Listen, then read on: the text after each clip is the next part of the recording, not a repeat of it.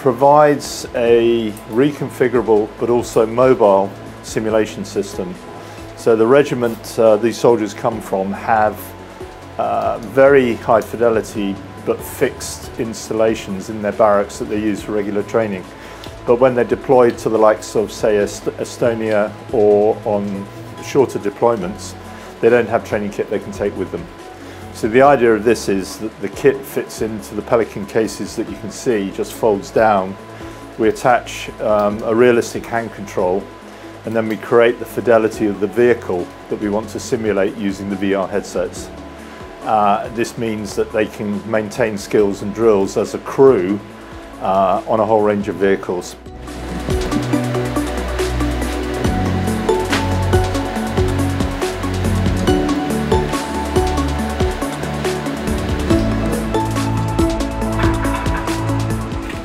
At the back here we've got the commander.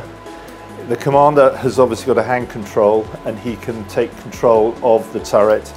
He's also got a sight that he can use to pan panoramically to give him a view of what's going on outside. He's also got a series of vision blocks which allow him 360 vision, so he can reverse the vehicle even though the turret may be pointing in a different direction. And if he stands up, he will actually simulate the fact that he is going out of the hatch.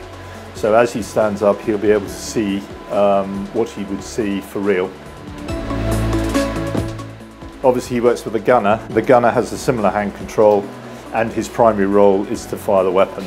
The commander's role is to identify targets and guide the gunner onto them. The complete cycle of loading and firing can be rehearsed.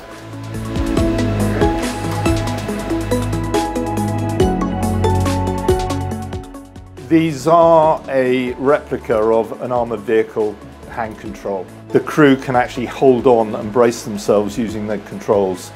They've got variable rate thumb trackers.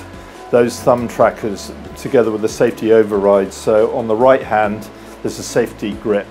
That's got to be pulled in order for the turret systems to operate. Once that's pulled in, the gunner can actually use one of those thumb controls to actually rotate the turret, elevate the gun. Depending on who's got their grips in, determines who's in charge. They change the magnification, they change the, whether it's a thermal view or a day camera view, is all changed using those buttons. Laser rangefinder, trigger are all on those hand controls, so they essentially just put their hands on. And so they're actually, it's muscle memory. They know where the buttons are and they just use them, even though the head may be looking in another direction. The beauty is of these, they're just connected using standard USB, the same technology that you use to connect a mouse or a keyboard to your computer. So they've literally got a bracket underneath. It's a 5-minute job. We can take those hand controls off and replace them with an alternative. These aren't real Challenger ones, it doesn't really matter. The hand controls all have the same basic functionality.